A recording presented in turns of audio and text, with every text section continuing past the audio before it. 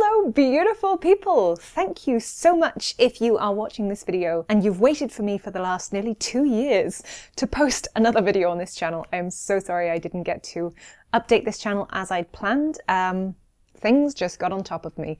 Now, I would hope that experiencing the sort of symptoms and problems that I've had for the last 2 years, I'd come to you with some sort of confident way to fix this and tell you everything was perfect. But obviously you guys, if you have these same problems, you already know that is not the case. That's not how this works.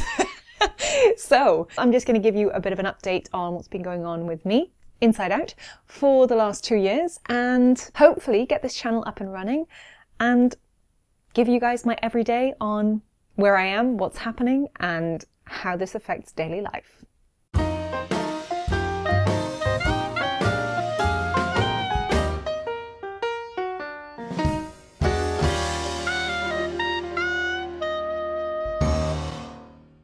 So 2020 has been a challenging year for an awful lot of people with the global pandemic. There's no getting away from the fact that this has brought on a lot of stress for a lot of different people in a lot of different ways. And if you guys know anything about these sort of gut conditions that I'm sure a lot of you already have, if you're watching this video, stress is one of the main contributors to how bad you feel from the inside. If you guys watch my other channel, you'll know that the last 1.5 or 2 years for me has actually been kind of difficult. My grandfather died in the middle of 2019, which obviously caused a lot of stress for myself, my family. And then coming into 2020, we go into coronavirus lockdown. So in general, the last 2 years have kind of been this roller coaster of stress, which does not help the insides if you have hiatus hernia, if you have IBS, if you have any internal gut problems. A lot of this is aggravated by stress. As much as I'd like to say, this is all great, it's all been good, it really kind of hasn't. I'd say this year in particular, during the first lockdown that we had in the UK, I had what I can call a major event with regards to my insides. We were out walking. On the way back, I sort of got this pain feeling in my chest. Now, if you guys know and you have this similar thing, you do get these sort of pains in your body, anywhere from your shoulders to your hips, periodically. So it's not usually something you worry about, not necessarily something you think could be something else. You kind of inside know that it's something to do with your gut. So I got this pain in my shoulders, in my chest in general, sort of an ache. But it was a single point and it was a sharp, almost as if you needed to massage an area. I couldn't get rid of it. And then following that for about 2.5 to 3 hours, I had this tremendous feeling of pressure from the belly button upwards, right the way up to my shoulders. I could hardly breathe.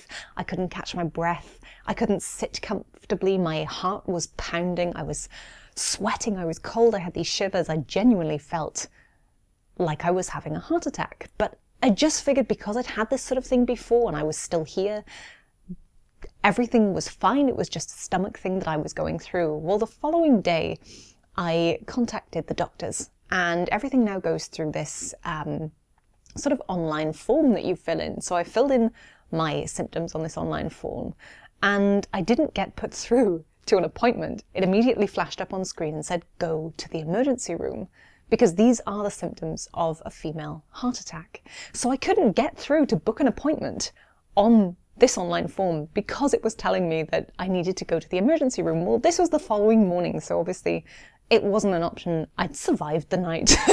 I wasn't going to the emergency room because at the time I wasn't having an emergency problem. So I actually managed to phone the doctors in the end, and obviously this is during lockdown. Everything's shut down. You can't go in. You can't see anyone. This is the way things are.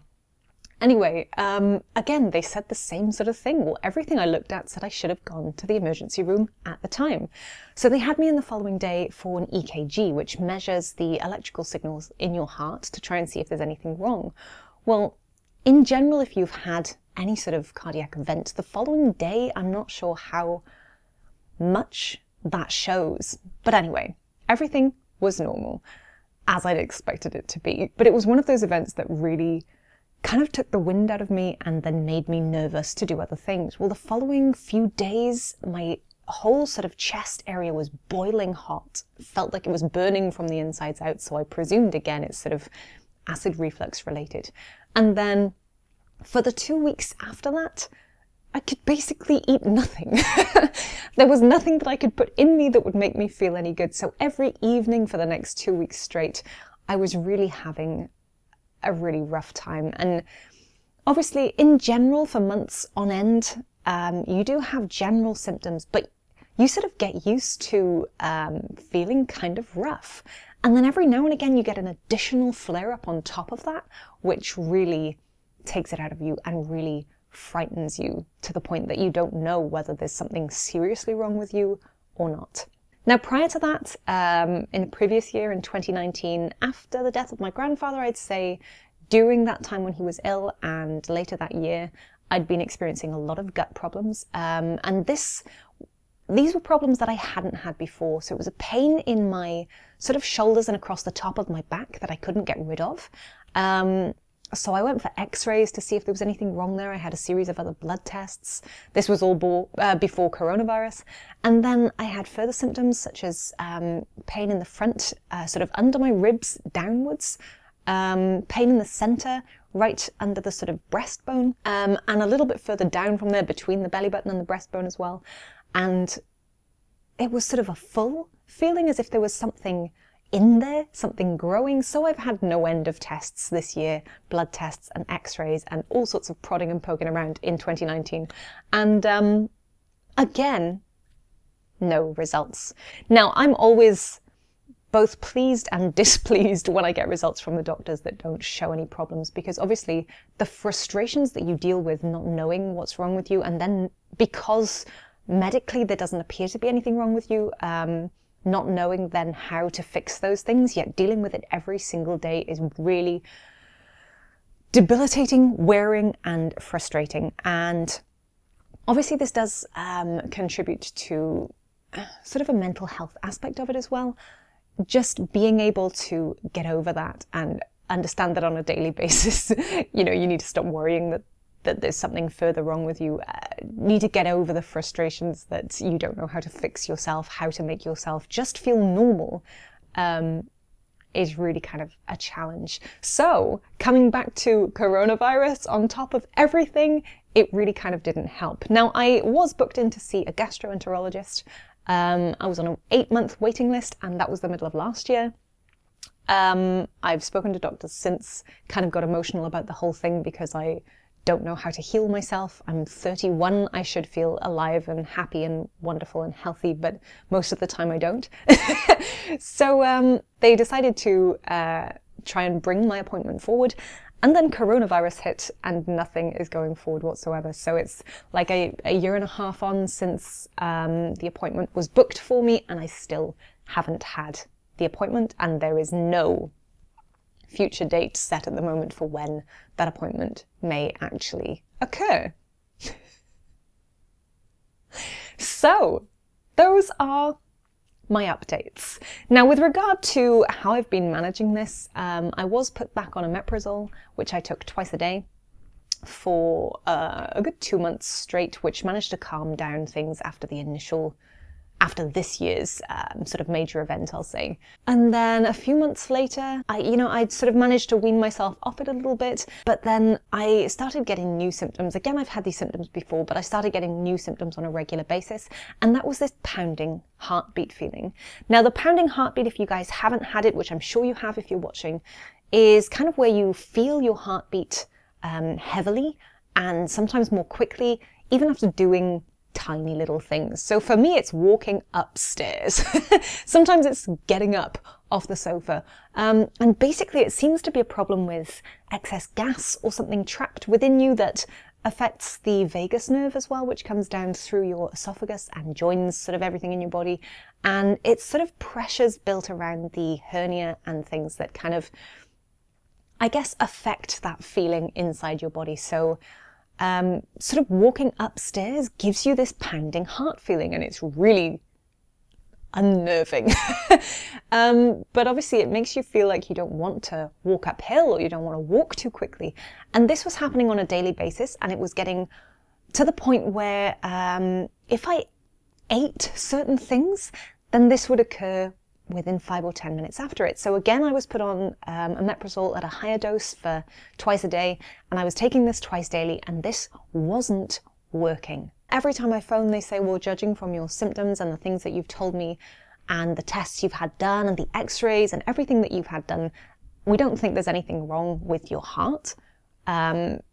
Obviously, it's not constant and it's not always there, and it doesn't get worse. Sometimes I can run up a hill with no problems. Sometimes I can't even walk up my own stairs. So it's more likely to be something further down in the digestive tract that is causing this irritation and causing this inflammation and all this trouble. So in general, at the moment, I'm on a cycle of good days and bad days, and this seems to happen over a period of weeks or months. So at the moment, I'm coming to the end of a good month. So actually this last month, I've pretty much had no real symptoms. I've been able to enjoy foods that I usually can't eat. I've had chocolate, I've had crisps, I've had tomatoes. It's been an exciting month and I've honestly made the most of it, but I can tell now that I'm coming to the end of that, and I need to start reining back in on the foods that I allow myself to have because things are getting worse. Before that, that was a period of about 3 months, maybe even 5 or 6 months, where I'd been really, really bad, and that encompassed the bad spell that I talked about, the actual event, and the months after that where I was in obviously some sort of recovery from that event, that it was just horrendous. Every single day was a challenge. So I'm going to go over a few things in the coming weeks that I've tried that I've had success with. I'll give you an update in another video on my current eating habits on good days and bad days, how this affects whether I eat certain things or do certain activities, things that I've found that help and hinder with regards to exercise, seating, times of day you eat, sleeping, and everything I do to try and manage the symptoms as and when they appear. And hopefully, if you guys haven't tried some of these things, they might work for you. As I've said, I have no expertise. And if you guys are struggling with this, the only thing that I can give you is don't worry, you're not alone. And it doesn't actually last forever. It does seem to come and go in cycles. It's just a case of working out what you can do and when, and taking it easy and being kind to yourself on those days where you can't do as much, on those months and weeks where it feels overwhelming, just looking after yourself and not worrying about what's going on, because the more you worry, the worse things get. So I hope you guys have enjoyed my little update on how things are going, where things are. As I said, I'm hoping now to be able to update this channel as regularly as possible. I'll try and put videos out every single week if I can, and I'll show you guys everything that I do, eat, make, and how that keeps me sane. If you have comments, questions, suggestions, as always, leave them in the messages below. I'm so sorry I haven't replied to all the messages on here. I really haven't checked this channel for the last 2 years, so it's really difficult to keep on top of everything. But if I can, and I see your messages, I will try my best to reply and help you out in any way I can. Stay happy, healthy, safe. I hope your symptoms are giving you easy days, and I will see you next week in another Cutie Pie Inside Out video. Thanks for watching. I'll see you soon. Bye.